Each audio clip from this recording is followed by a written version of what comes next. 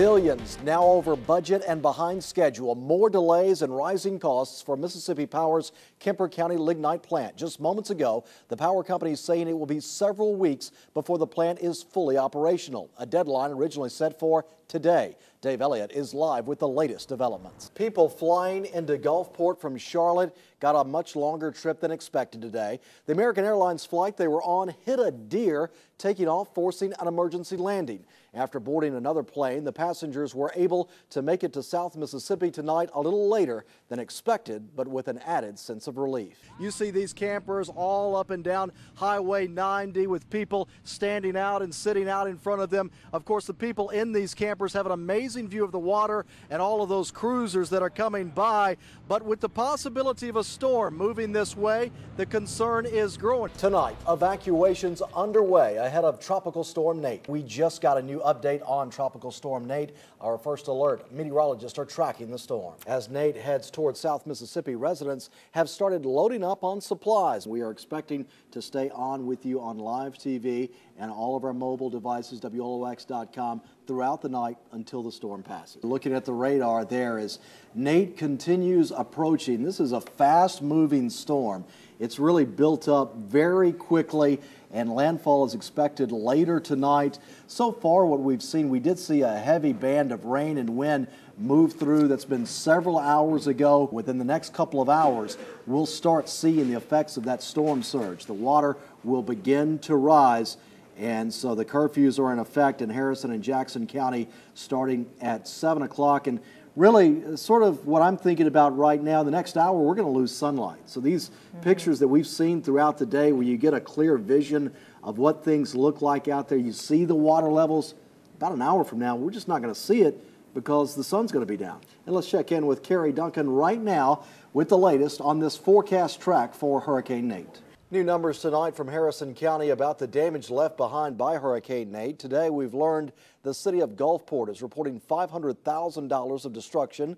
Emergency Management Director Rupert Lacey says the estimates in the county are now greater than the $4.5 million required to receive federal assistance. Just after 2 o'clock this afternoon, a bus carrying around 50 people was trying to cross Main Street in Biloxi when a train collided with it. The train carried that bus several hundred yards. I counted 3 full blocks down to where the bus finally came to a stop. And Christina, as you said, we have confirmed tonight 3 people are dead as a result of the train hitting the charter bus. WLOX reporter Victor Williams was first on the scene right after we learned about this all happening just after 2 o'clock.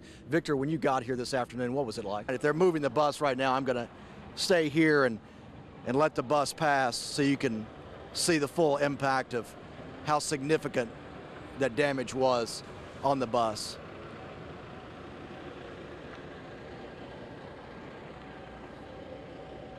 This bus was stuck on the tracks after the collision for about 3 hours before it was removed.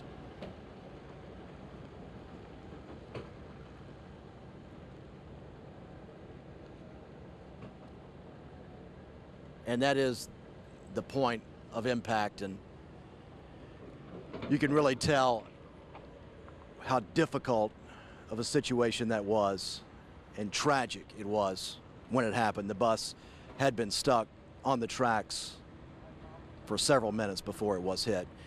And we're going to continue our team coverage right now. Michelle Masson is reporting from a local hospital. She's around the corner from here at Merritt, where some of the people who were involved in the accident were taken. Michelle? Well, an estimated 2,500 vehicles cross these tracks at Main Street every day. So we're looking into exactly what is the procedure for large vehicles to take when crossing the tracks.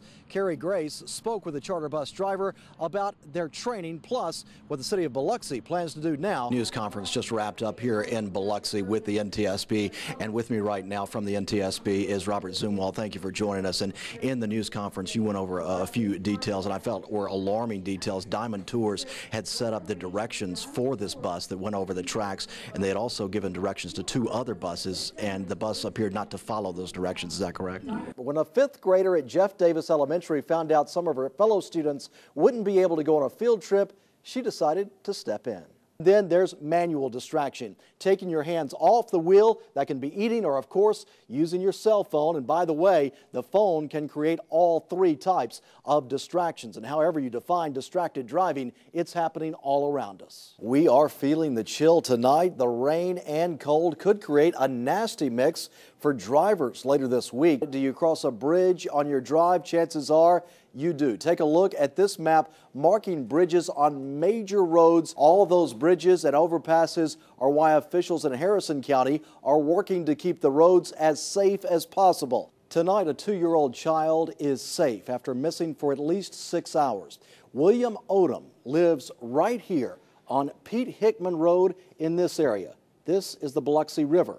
He was found a quarter of a mile away in a truck across the Biloxi River. 2 men walked into the First Bank here on the corner of Klondike and Pineville in Long Beach just before noon today. They had guns and demanded money. The train behind me is still stopped on the tracks. It's been stopped here for now more than 2 hours as this train collided with a car right here on Magnolia Street just before 8 o'clock tonight. New developments in the Mississippi Aquarium construction. This week, a $35 million bond passed unanimously by the Gulfport City Council to keep the target finish date on schedule. The active search called off just minutes ago after troopers were not able to find the suspect. 10 finalists took the stage here, but only 2 winners could prevail and move to the front of the line for the American Idol competition. Fall on the way finally, and really overnight tonight it's going to feel better. The Mississippi Civil Rights Museum is destined to be one of the most powerful statements about the civil rights movement in the nation. The party of the century is now less than 48 hours from kicking off, and the setup